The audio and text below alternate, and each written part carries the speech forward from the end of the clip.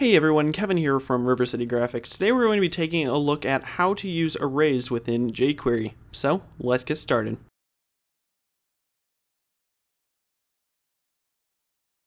Alright, so here in Dreamweaver we have our files that we've been working on in the past few videos. Now if you haven't seen those videos, I recommend that you go and check those out because we have discussed quite a few concepts within jQuery that will help you in understanding what we're going to be talking about today. So what we're actually going to be doing today is discussing the arrays within jQuery. So I'm just going to go over to my script.js file, and I have some code here from previous tutorials that we can just take out. So we want everything to still reside within this main document ready, so don't actually delete that. We want everything to stay within there. So what we're creating is an array. An array is basically a container of a list of information. So if you remember in the last video, we talked about variables, and those basically store information. So if we're storing a list of information, then it makes sense for our array to start in a variable. So we're just going to start by defining a variable, so var space, and then we need to create a name for that. So I'm just going to call it my array, and then space equals space, and then in order to actually create the array, we need to have an open square bracket, close square bracket, and a semicolon. Okay, so since we're going to be creating a list of information, we need to actually put that information in here. So the way we do that is to actually put two quotes in here and then put your information inside of the quotes. So we're just going to do a list of names because that's pretty straightforward. So I'm going to put Kevin, and we'll put comma, space, and then two quotes. So basically what we have here is Kevin, and that's the first element of our array and a first thing within our list. And then we can take and put a comma and then more quotes, and then that's going to be our second element. So we'll say Bill, we can say maybe Tom, and Joe. Alright, so you get the idea. Basically, you can keep going on forever and ever creating a list of information. So, whereas a variable was holding one specific piece of information, an array basically holds this list. So, we can manipulate this to, at any given time, give us Kevin, or Tom, or Joe, or the entire list of all of these things. So we can either look at it as a whole, or we can look at it as each individual piece separated by these commas. Okay, so in order to kind of give you a better idea of what that looks like, we can actually alert this out. So I'm going to say alert, open close parentheses, semicolon. And then if you remember from the last video, the variables, whenever you alert those out, they don't need to be in quotes. So we'll just paste in my array into this alert, save it. We'll go over and test this in Chrome. And you can see that it alerts out Kevin, Bill, Tom, and Joe. So now that's basically our entire array. So let's see if we can specify that down a little bit to give us something specific. So I'm just going to take this out, and the way that this is going to look, we'll build it outside of our alert first, and then we'll take and copy and paste that into the alert so that it makes a little more sense. So the way that we do that is by first saying the name of our array. So we'll say my array, and then we need to specify which element of the array we want, and the way that we're going to do that is by putting that into square brackets. So we'll have our open and close square brackets, and now we need to basically pick the number of the order of the list that we want to select. So you would think that it would be Kevin is 1, Bill is 2, so 1, 2, 3, 4, but it's not. It actually starts with counting at 0. So Kevin is actually 0, Bill is 1, Tom is 2, and then Joe is 3. So with that in mind, if we wanted to select Kevin, we would take and type a 0 into my array. And so now this whole block of code right here is equal to Kevin. Now, if we were to change this to a 1, it would be 0, 1, which would be Bill. And so now this whole thing is equal to Bill. So if we take that, and I'll just cut that, then we'll take and put that into our alert. So alert again, and just paste that in there. So we have my array, and then 1.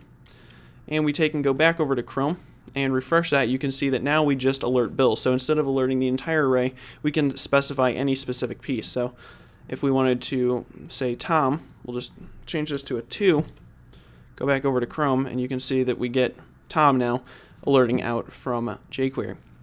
Alright, so in order to make this a little bit more complicated and a little bit more versatile, what we're going to do is take a look at how to use arrays within arrays, which are also called nested arrays. So I'm just going to take and delete that out, and what we're going to do is simplify this down to, and then kind of build up with it. So I'm going to take and delete out everything except the name Kevin from our array, and we can even change our name of our array to my nested array so that we know what we're working with. So the way that nested arrays work are basically the same syntax as regular arrays, except that they're within each other. So in order to create an array within an array, we need to put more square brackets. So we need to put square brackets around this Kevin here. So before this quotation mark and after this quotation mark.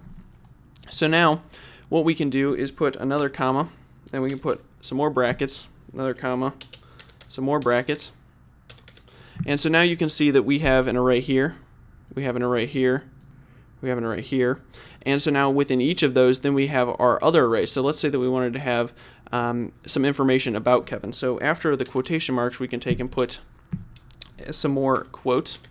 So comma and some quotes, and then we'll just say maybe a descriptive word, so we'll say cool, and then we can take and come over here, and so within our second array, we're going to take and say Bill, comma, more quotes.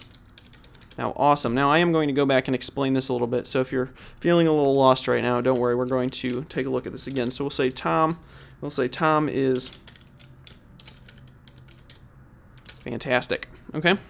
So what we have here are basically arrays within arrays. So we have one large array, which is denoted by this square bracket on the end. So that's all held within my nested array. Now within that we have three smaller arrays. So we have an array that starts here.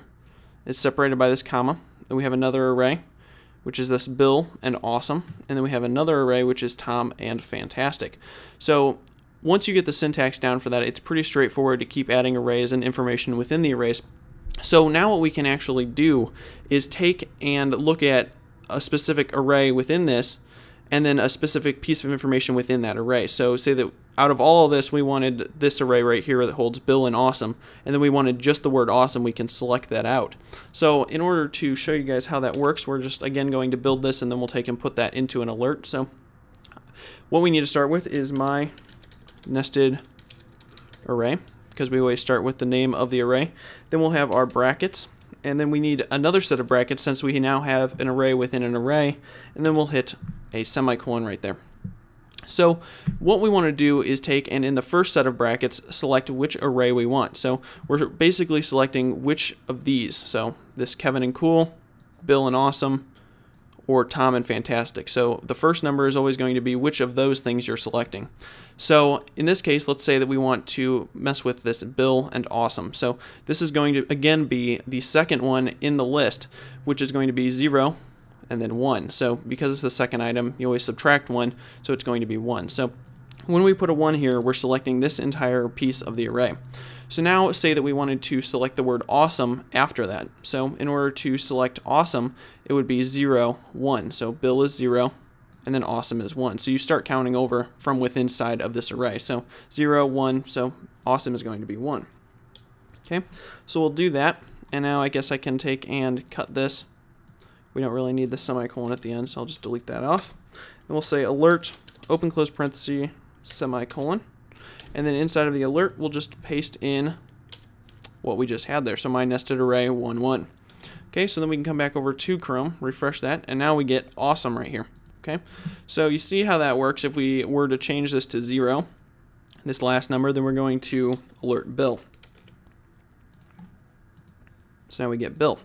So now if we took and changed this to my nested array on the first number, and then we wanted to alert Kevin, we would just change this to 0.